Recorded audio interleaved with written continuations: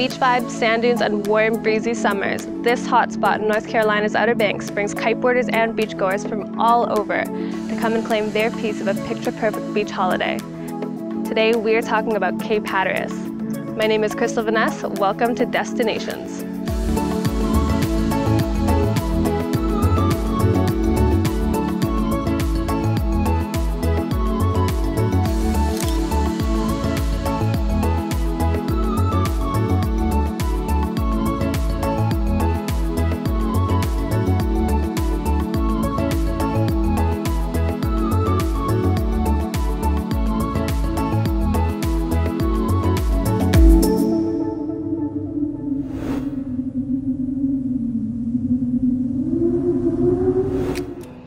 Hatteras Island is located just off of the coast of North Carolina, and this long, narrow barrier island divides the Pacific Ocean from the infamous Pamlico Sound. And this place has so much to offer, from the tourist hotspot of Nags Head all the way down south to the friendly seaside towns of Avon and Buxton. This is an amazing family-friendly destination, and it's a perfect place to settle into summer.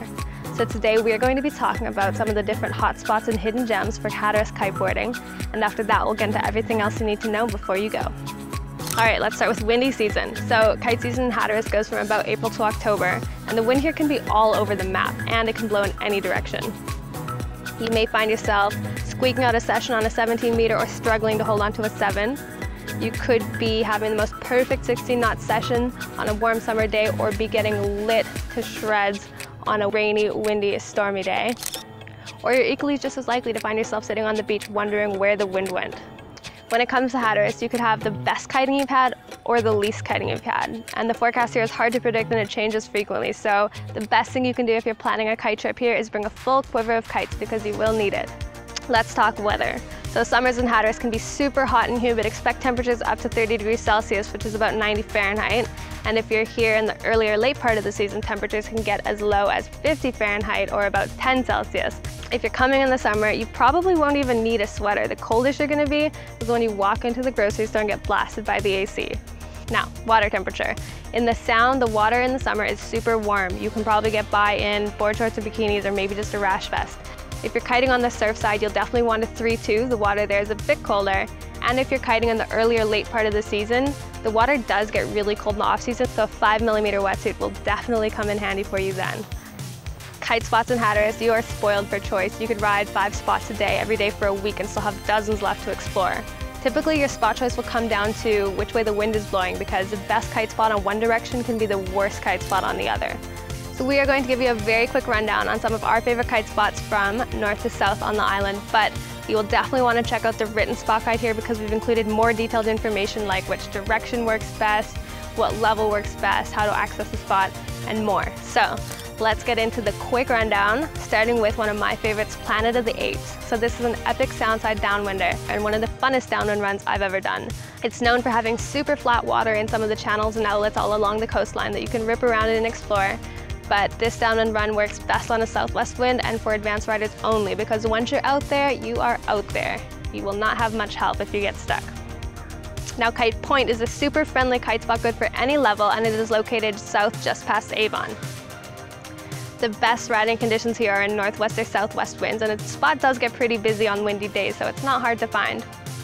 The water here is relatively flat, too small chop. Water's shallow. It's a great place for kiters that are just getting their sea legs or wanting to go for a fun session. Next is Buxton Slicks, which is just a little further past Kite Point, just before the town of Buxton. The little grass islands around here make for some epic flat water and fun conditions on northwest winds. On other directions it can be pretty gusty, and here the beach is tiny, so the best thing to do is actually launch up at Kite Point and downwind down to Buxton Slicks. Next is the Cove. So this spot is just around the corner from Lighthouse Beach in Buxton, and this can be an epic wave spot when the conditions are just right. If you're a wave rider, Hatteras Island offers the best waves on the East Coast, and the Cove takes epic to the next level when things line up. So here, the shape of the coast allows the waves to peel for eternity. So if you've got the skill and opportunity, this spot is beyond words. Now, this spot is only accessible by 4x4, and it should be reserved for advanced riders who can respect the strong current and pumping conditions. Frisco is just southwest of Buxton, and this is a perfect spot for people that don't really know what they want. It's just a hop, skip, and a jump from the surf side to the sound side. So you can go and get a piece of flat water on the sound side and then head over and catch some waves on the surf. If you're looking for an oceanside downwinder, this one works great on southwest winds.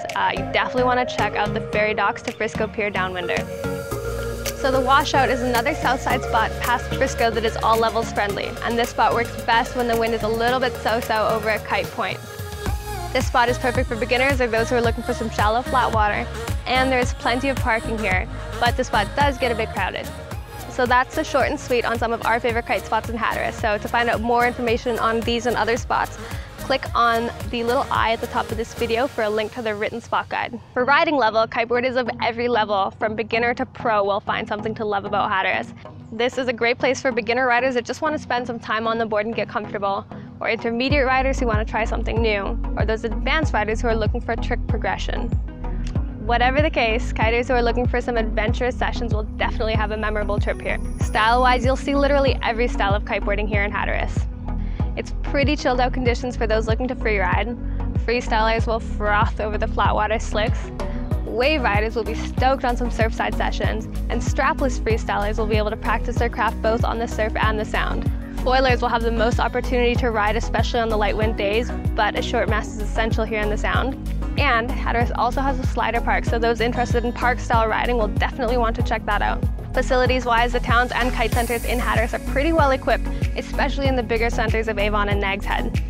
Many of the kite beaches, however, have absolutely zero facilities, so make sure to bring your pump.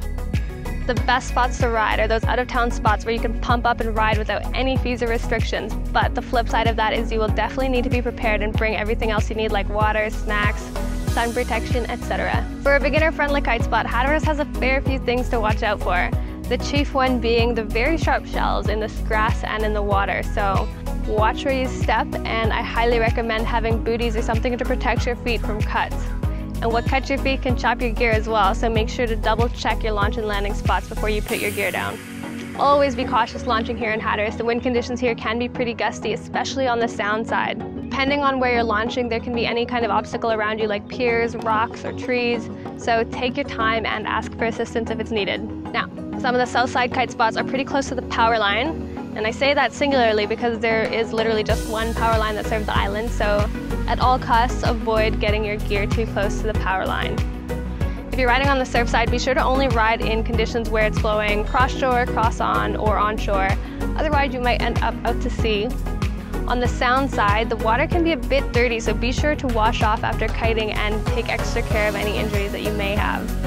And for comfort's sake, don't forget to keep sunscreen and bug spray in your car to make sure you have the most comfortable sessions.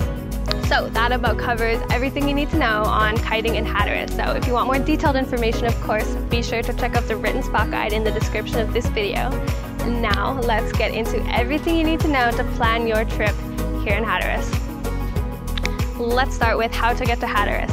So the closest major airport to Hatteras Island is Norfolk, Virginia, which is ORF.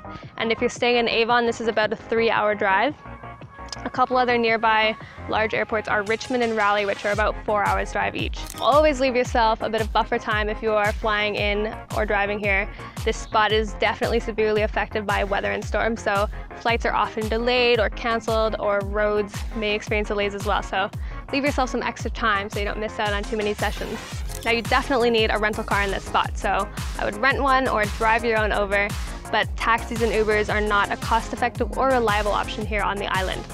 A little side tip for driving here is respect each and every single rule of the road. All I'm saying is traffic laws here are very well enforced, and I only wish someone had told me before I came. So where to stay in Hatteras? There are tons of little towns all across the island, from Nags Head to Rodanth, Waves, Avon, and Buxton. There's tons to choose from, but summer weekends do get busy, so be sure to plan ahead. If you're traveling with young family and non-kiters, Nags Head has a ton of other stuff to do and keep everybody busy, but this spot does get pretty busy with tourist crowds. For relaxed, more kite-specific accommodations close to the epic Southside kite spots, Avon and Buxton are great places to stay. Avon especially has a lot of options for shops, restaurants, and grocery stores. So the best way to do this trip is to come with a group and stay in one of the managed vacation rentals with one of the many property management companies like Outer Beaches Realty. If you're in a group, this is the most economic option and the most fun. So if you are staying in one of these vacation rentals, there are several rooms that you can split amongst however many people you bring. You'll find multi-bedroom properties for $1,000 a week or less, but if you have a few more people and a bit of a bigger budget, you can find much nicer, bigger houses for several thousand a week.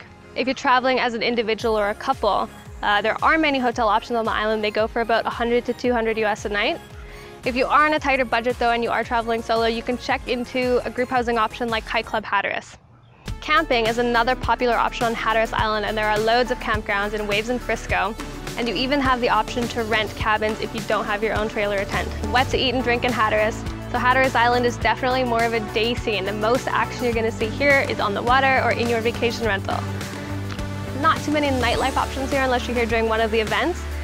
If you're in a big group and doing lots of cooking and barbecuing at home, your best friends here will be the grocery stores, and those are located in Avon and Nag's Head. If you are dining out, there are some pretty good restaurant options, especially down in Avon, and one of our favorites was Pangea Tavern, which has awesome, delicious southern food, fresh seafood, and a pretty great bar. Other favorites in Avon are Oceana's for seafood, and Ugly Mug makes a pretty good coffee.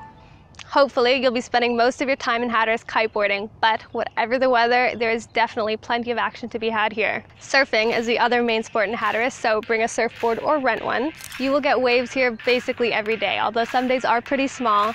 When the swell is good, there are epic wave conditions here on Hatteras Island. If it's totally flat and not windy, you will love supping and kayaking on the Sound side. There is plenty to explore down here in the little channels and islands. If you've got the right permits and gear or can get your hands on them, 4x4ing on the beach and fishing are pretty great options. If you don't have either of those things, bird watching is actually a pretty good option as well. Now, if you've got a family to entertain or there is absolutely no wind in sight, Nag's Head is probably your best bet. So they've got mini golf, laser tag, go-karts, a theater, climbing wall, escape rooms, basically everything you could want in a tourist hotspot. So Hatteras Island is on the map as a kiteboarding destination for a reason, and this place is well worth a visit for a kiteboarder. Whether you're just riding some of Hatteras' major hotspots or going out and exploring the hidden gems, the well-equipped kiter will have an amazing trip here. If you like this video, give it a thumbs up and subscribe to our channel to hear about the next destination. And if you have any questions about kiteboarding in Hatteras or planning a trip to the spot, leave us a comment or hit me up on social media. Thank you for watching. We'll see you next time on Destinations. Hey guys, Rago here. So I hope you enjoyed this week's episode of Destinations, and we're trying something a little bit new on our channel here and going more behind the scenes.